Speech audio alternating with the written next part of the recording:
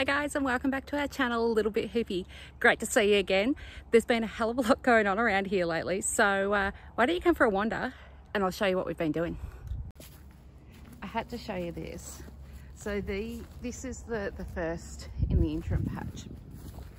But have a look. Isn't she beautiful? I never used to like radishes, but these are just, oh, they're just sensational. I think these ones are the Cherry Belle variety. Actually, I tell you what, we've got the tag here. Let's have a squiz. I'm lying. Champion. Oh well. Anyway, they're beautiful, and I've got a heap of them ready to go, but this one is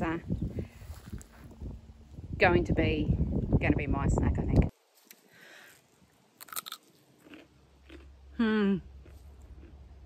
Yum. I wonder what the poorer people are doing.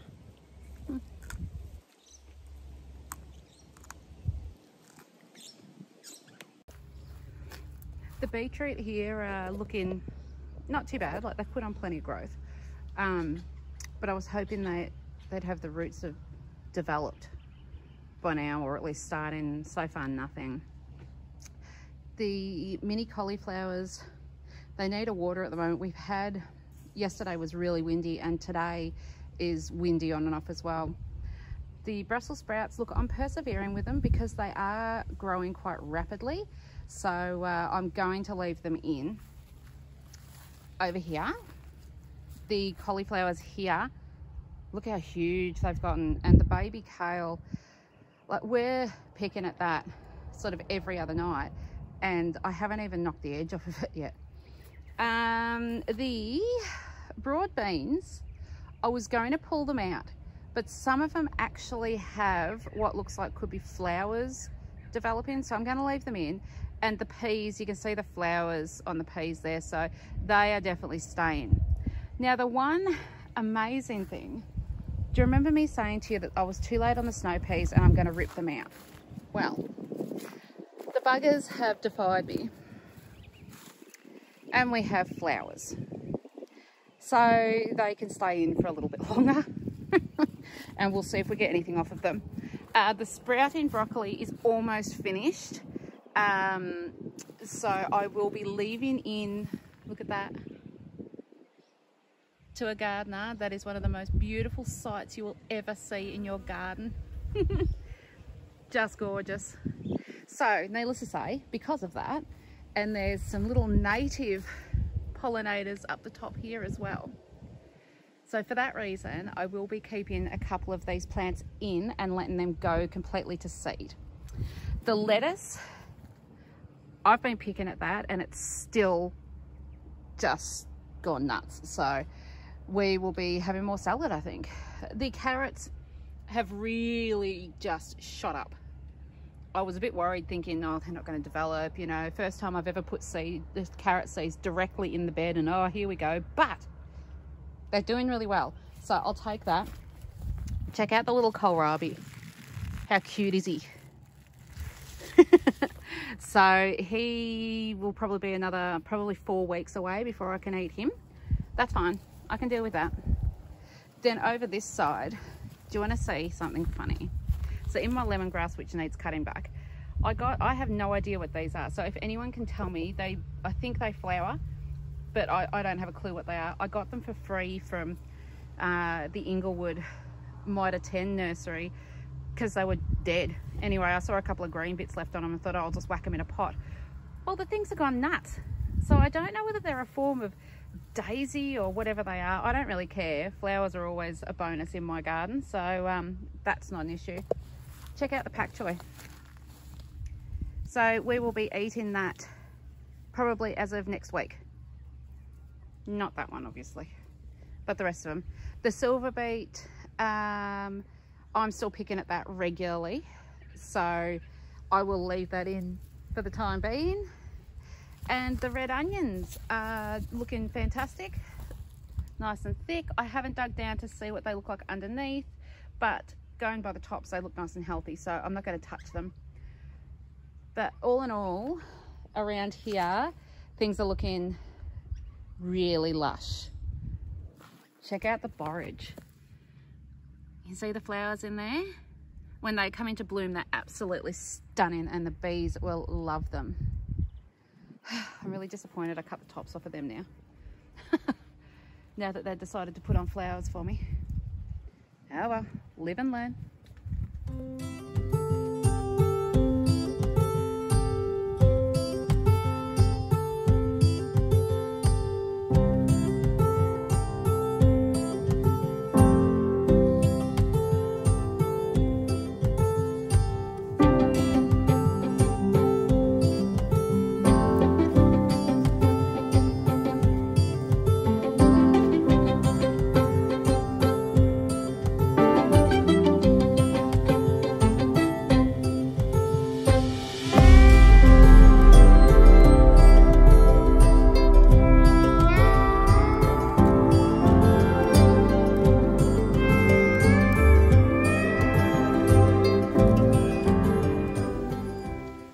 At the moment, I've only got one of these small compost bin things. I picked it up cheap secondhand on good old Facebook Marketplace. So one piece of advice I can give you, always turn it over. Like, get your fork, give it a good turn over, and give it a good water if it looks dry. I actually water it with a bit of sea salt, and I find that it breaks down a bit quicker. Don't just put purely vegetable scraps in there. You'll end up with mold and all sorts of nasties, and not to mention mice and all the other pests and whatever else. I put in, that's the chunky bits from the seed raising mix that I sift out. So put some of that in, put a brown matter in as well. So don't just put in green matter like your garden scraps, your weeds and alike. Put in some brown matter as well, and give it a good stir through every now and then, just to aerate it and make sure things are breaking down at relatively the same rate.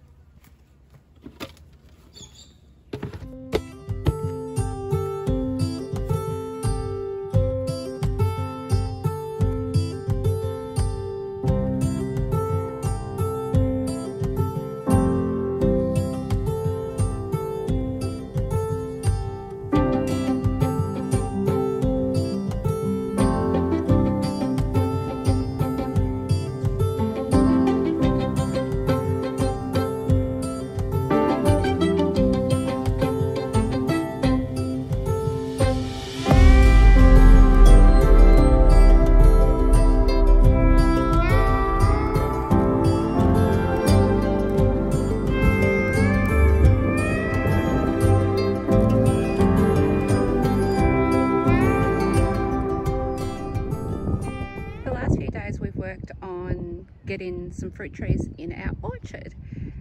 This is pretty exciting for me because an orchard, it just means home. Like, you can't beat it. I just love it.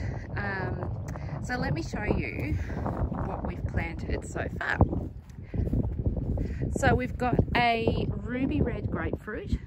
I have never actually grown a grapefruit before, but I believe our climate here, apart from the frost obviously, it's going to do really well. Obviously come winter time we're going to have to do a frost cover on, well, just about everything, but you know what, doesn't matter none if we can get a few grapefruit. Over here I've got a bizarre little lime tree. Let me find the tag for you. Rangpur lime.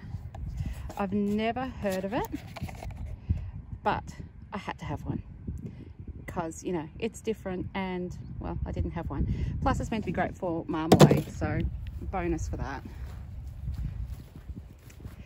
Then over here we've got our Japanese seedless mandarin. These are beautiful eating mandarins. They're just absolutely fantastic, with a loose flesh and obviously no or very minimal seeds. Then our lemonade tree, we just picked this up from the Bridgewater nursery. They had a big sale on the weekend, so we had a bit of a score. What else? Today, oh, how exciting is this? Today I got a beautiful plum tree. So this was still bare rooted, but as you can see, it is starting to shoot, which is fine by me. Now it is a black amber plum, which again is a different variety for me. It's obviously a form of blood plum, but this one is self-fertile. So bonus. In saying that, I will be getting more plum trees at some stage, but for now, this one here is a beautiful little nectarine tree, who again is already budding, and again that's fine with me because I was planting them straight away. And it's an Emily Kirsten, I'm pretty sure that's what it is. Emily Kirsten, there we go. So something a little bit different. I haven't grown a nectarine before. The other plants, the other trees that we planted originally are doing exceptionally well and put in a hell of a lot of growth. Look how pretty that is. Doesn't it just make you smile? The little fig tree is doing really well, and it is bursting with buds at the end there. And the little apple tree that we still don't know what it is, but you know, that doesn't matter, is doing really well, and you can't see it through the wire, I'm sorry, but it's put on some new growth and budding up nicely. So all in all, pretty ecstatic with the little mini orchard. I just need to put the chicken wire around these new trees, which you can see we've already put the posts in. Just have to wrap the chicken wire around, so I'll get Mark to give me a hand with that tonight. And yeah, fingers crossed we'll get a decent haul of some fruit this year. That'd be lovely. Into the patch now, and you'll see here the berries that I planted last week are all starting to shoot. So those two are the Logan berries. And then over here, I remember this one was such a little stick, and I thought, oh no, it's probably not going to grow, but look at all the little shoots on him. So that's a boysenberry along with this one, and they're looking fantastic. The little lemon tree is loving being where it is, and already you'll see it's starting to blossom. Bonus. I've put in a few strawberries that I got from Bridgewater Nursery as bare rooted as well, just to fill in the gaps, I guess. I need to get 5 more for there though. That one there is a dwarf peach. These things are brilliant. They get to a maximum of around 2 meters. They need to have a really good prune in. I wouldn't do it the first year, but I would probably do it the second year and give it a tip prune. Keep them in a nice shape. Now, if there's one piece of advice I can give you for any bare rooted and any grafted varieties, if you see any growth, any leaves whatsoever on these bottom bits here, rip them off. Actually twist them and rip them off in a downward motion. Do not cut them off cleanly, they will grow back. That is the rootstock taking over, and you will not get any fruit from the top section here. You will get whatever that is that's down the bottom there, and you don't want it. Simple as that. So one piece of advice, any growth from down here, twist and rip. Do not cut cleanly or it will grow back. The little feijoa is thriving. He's looking amazing. I'm really really thrilled with that. If you've ever eaten a feijoa or a pineapple guava, they are a bit bizarre. They're very much an acquired taste, I guess, but I love them. I could not get enough of them. A friend of mine brought them into the nursery I was working at the time, and I didn't even know what they were. Most bizarre little fruits, but absolutely fantastic. And then over here, the pomegranate, as you can see, he's thriving there as well. So as much as our soil, look, this is our base soil here. As much as our base soil, it is true clay, but it must be really nutrient dense, because absolutely everything we have put in here is thriving. We're just giving it a bit of a help along with the mushroom compost and all the good stuff to put on top. I apologise for the wind. It's actually on and off blowing a gale around here at the moment. Then we come to this end of the patch and look at our beautiful little spud. But wait, he's got a buddy. How exciting. So again, that's the blue royal blue royal. So I think that's going to be a good producer, that one.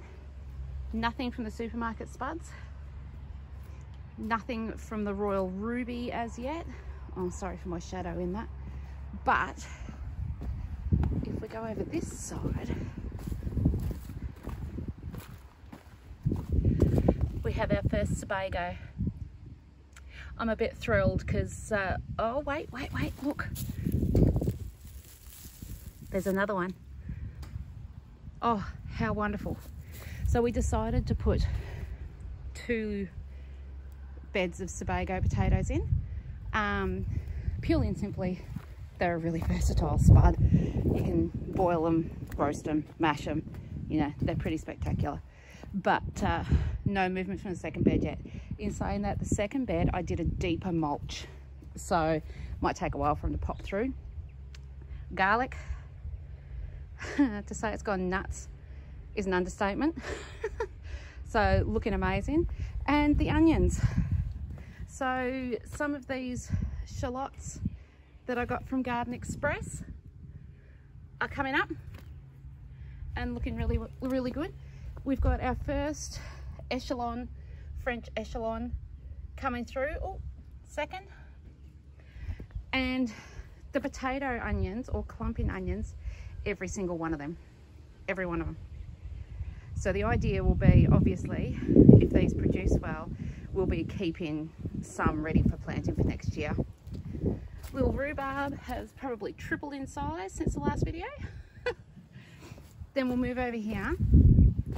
I think I may have saved a majority of the pak choi.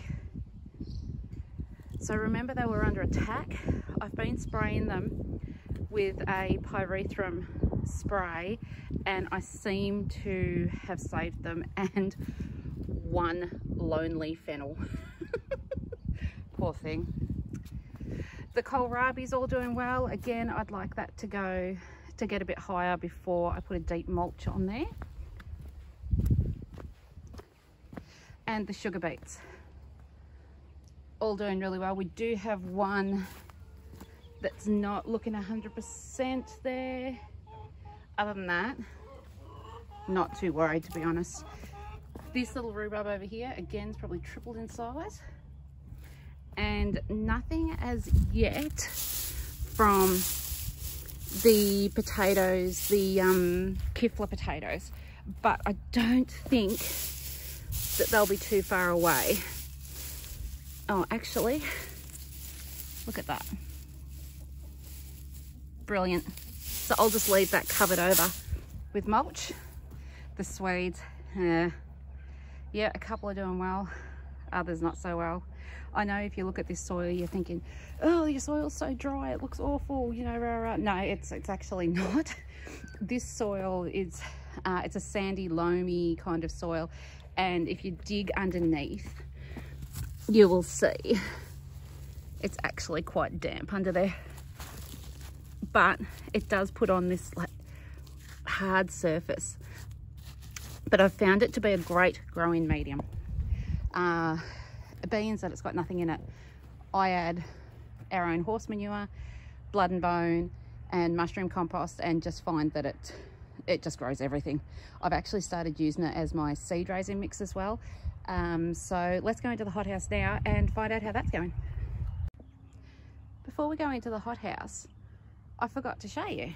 So remember we had a couple of Australian native flowering bushes planted either side of the gate? Well, again, Bridgewater Nursery, thank you very much. We have filled both sides with all sorts of different Australian native flowering bushes and shrubs. These all get to a maximum of 2 meters. In saying that, we'll probably keep them to only 1.2 to 1.5 meters, just so it doesn't block out the sun come summertime, you know, for the vegetable patch. But the idea is it's going to bring in the bees, and of course it's going to look super pretty. Oh look, the little butterfly bush is starting to flower. How pretty is that? Okay, let's go into the hothouse and see what's been happening there.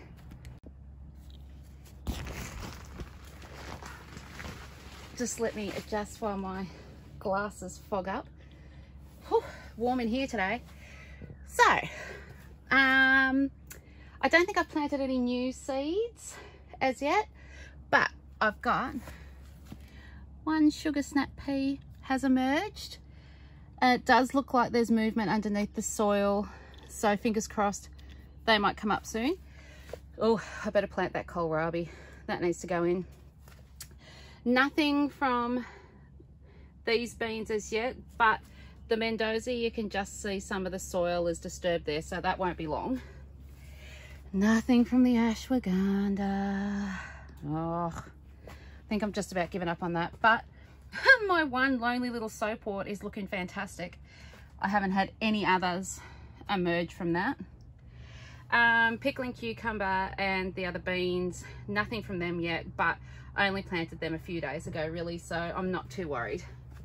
The thyme is slowly coming on nicely, so I will, once they're up further, I'll divide them. More kohlrabi doing really well, another probably week and they'll be in. The rapini, they're slowly, one side is slowly catching up to the other, so this side I have to plant them out. The cosmos and violas all looking amazing, and we'll probably need dividing out soon. Those cosmos can probably even go in to the medicinal herb garden pretty soon. No movement from the mullein.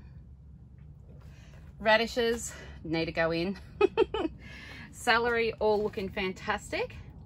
Calendula, I'm really disappointed. I've only got what, 3-5 seedlings that have popped up there. I think I might have planted them too deep, unfortunately, but oh well, you live and learn. Now, a bit of excitement for me anyway. Herb Robert, my first little seedling has popped up there. I'm thrilled with that. I really thought I'd killed it off. I think I've killed the stevia off.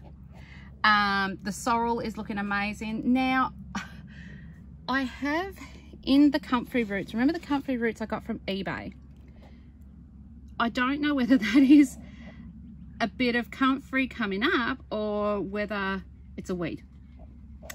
Time will tell. Feverfew looking fantastic. Look at the size of that one. Ah, glorious. Notice how they're a little bit yellow, some of them.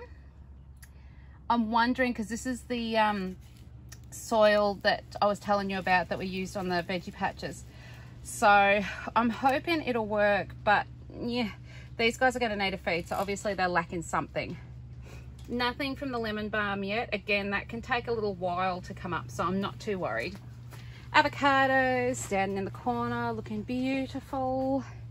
Then the chilies, now remember I only planted these not long ago, so they probably won't be ready, but sweet corn, look at them all. So this is the golden bantam, so a new variety for me, but every single seed, oh there's one, so, oh no, he's coming. Every seed's come up, so that's a bit thrilling. Nothing really from these guys yet, but I didn't expect any of the tomatoes to be up just yet. More chilies down there. That's the mustard greens.